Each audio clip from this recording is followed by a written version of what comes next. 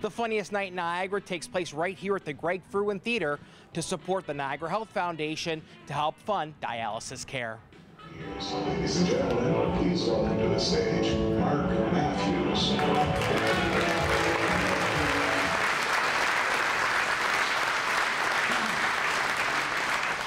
We came back last year at this time of year because COVID made us have to wait. And this night, actually, I've had so many people say, this is a better night because you don't have to, most of us don't have to work tomorrow.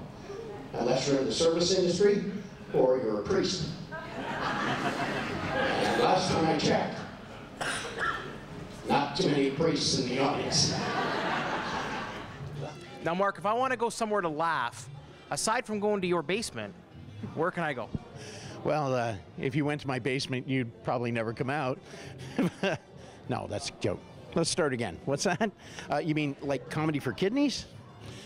Well, I guess you would come here to the 16th annual Komedy For Kidneys.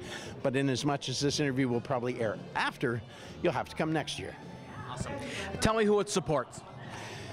Komedy For Kidneys was developed to support dialysis patients in the Niagara hospital system. So all the money we raise, all of it that we raise, goes to the dialysis units to help them buy whatever it is they need at the time. Sometimes it's a traveling dialysis machine, could be some testing equipment, it could be just something that makes the patients more comfortable in that 3 to 5 hours they spend tied to a chair 3 or 4 times a week.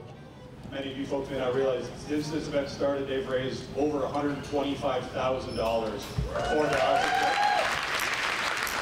And again, what a lot of folks don't realize is what we do as a foundation is we raise funds for the hospital equipment across Niagara Health that is not paid for by the government.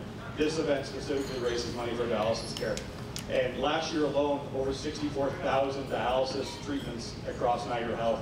And every single ticket you folks have purchased and everything that these folks have done have helped make sure that equipment's there for folks. Now, you have a personal connection with this. Will you share it? Yeah, I was on dialysis myself for about 4 years until the way they would put it technically, my clearances were too low. I was developing, the poisons in my body were just getting too much. It wasn't working anymore.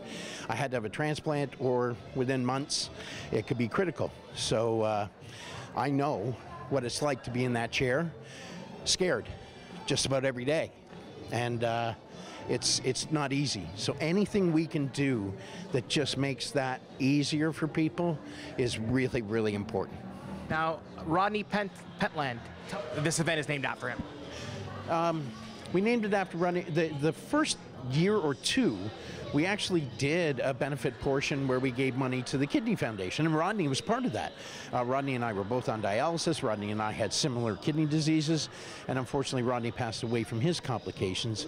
And sometimes when we get a little emotional seeing Rodney again, we forget some folks. So just want Angela and Gladys Pentland here tonight, Rodney's sister and his mom. Give them a hand. Thank you so much for your support.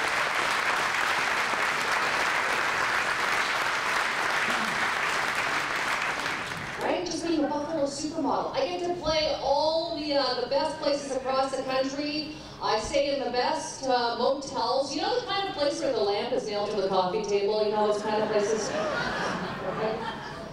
Right, the lamp is nailed to the coffee table. Very classy. Chalk outline on the carpet. Am I being too picky? I fly the best airlines.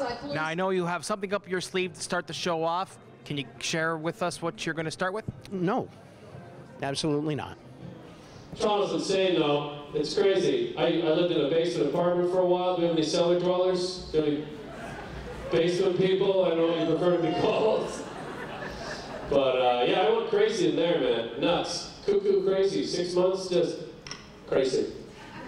You have no leverage when you live in a basement. Zero. Can't yell at the neighbors. Well, you can, and, and they hear you, but you just sound trapped. There were plenty of laughs here at the Greg Frewin Theatre tonight. To support the Niagara Health Foundation, visit their website and make a donation. In Niagara Falls for The Source, I'm Anthony Luongo.